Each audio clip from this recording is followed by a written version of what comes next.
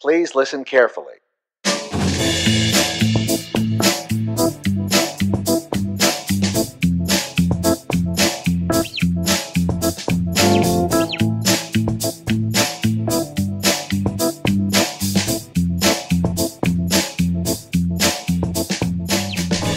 Hello!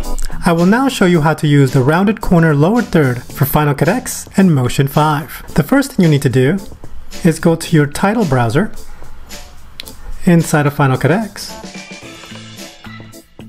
Then go to Motion Master Templates and then do a search for rounded corner. And then you can simply drag and drop it to your timeline.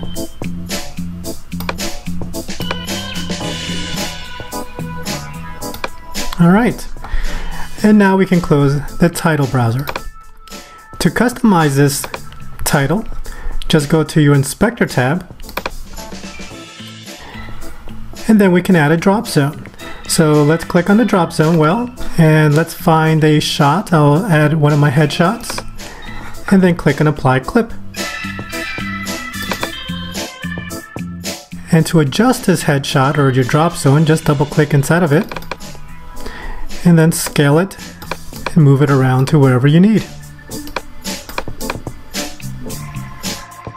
And then toggle on and off your transform tool. Also, if you use a logo, so if I click on the drop zone here and go to my logos, and if I add a logo and then click on Apply Clip, you can use the transparency if you want, or you can also use the fill opaque.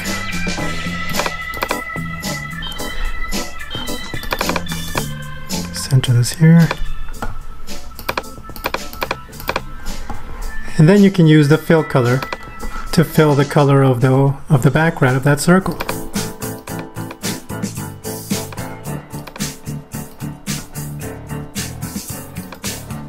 So for this demonstration purposes, I'm going to use the headshot.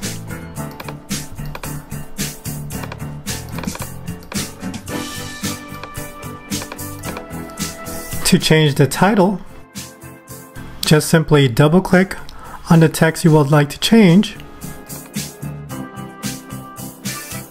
Either click on it or double click, then go to your text tab and add your name.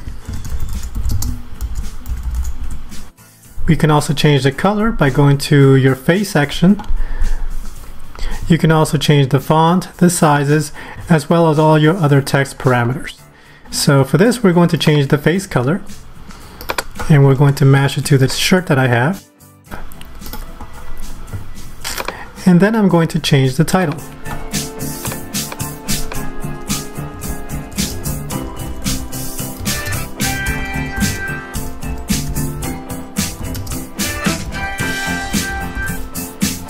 And I will also change the color. So just click on the color box, open up the face parameter, click on the color box, and then click on the magnifying glass and just choose on a color you want to use.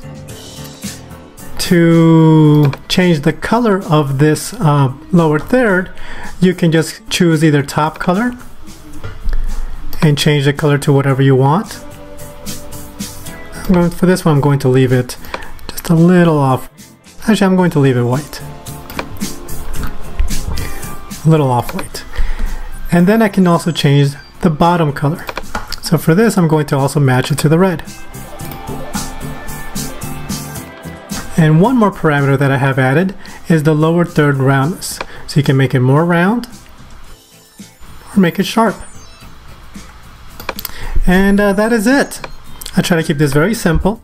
I also made a tutorial so you can learn how I created this template. Just make sure you click on the link below. If you have any questions or comments, please visit the website at motionmastertemplates.com. Thank you for your time and have an amazing day.